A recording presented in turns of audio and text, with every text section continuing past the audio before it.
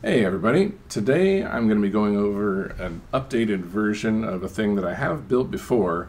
It's an automated shuttle refueling station that comes in pretty handy, and this one has a built-in Usagi feeder. Usagi is the galastropod that shows treasure locations on your compass, and you can have it anywhere on the planet as long as it's fed and it'll still work, so I put it on my shuttle. First you start with an XL sensor hoop B. If you're using the original landing pad, you just kind of plop it in the middle and expand it and lock it. Otherwise, the buildable landing pad, you can have a little more control. So you'll see where I put the Usagi right there, and the slot next to it is open. I use that for a spare hydrazine, as you'll see here. And you'll see I leave a couple slots open on the hydrazine thruster, and I put medium silos down real low on a large silo B, so you can see that nothing's being placed where it shouldn't be. So once you place the shuttle, you hook up the sensor hoop, and any of those pins will work, I'm pretty sure, on that sensor hoop. And you'll see here I've dug out below and to the side or behind the landing pad, placed a couple of auto arms.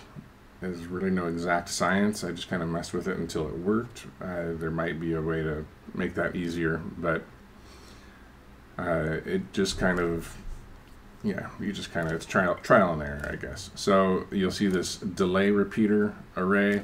Most of them are set to full delay, except for a couple are set to 10.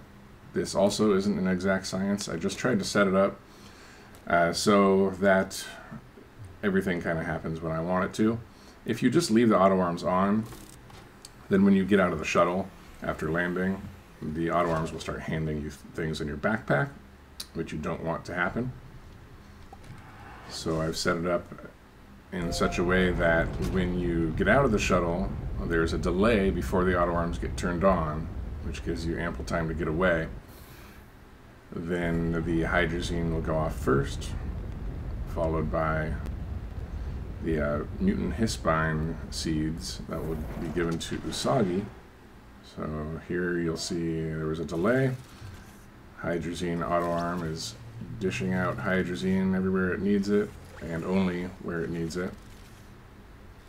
And once that's done, just the timer is such that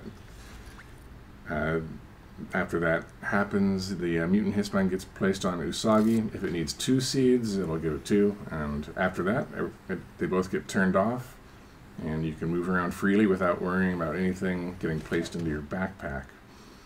So it's all fully, no worries, hands-off automated. And you'll see here, I'm just showing that those silos don't have any items on them, because you don't want those auto arms placing anything there. And so there we go. That'll do it. Hopefully that helps. It sure helped me a lot. And have a great day.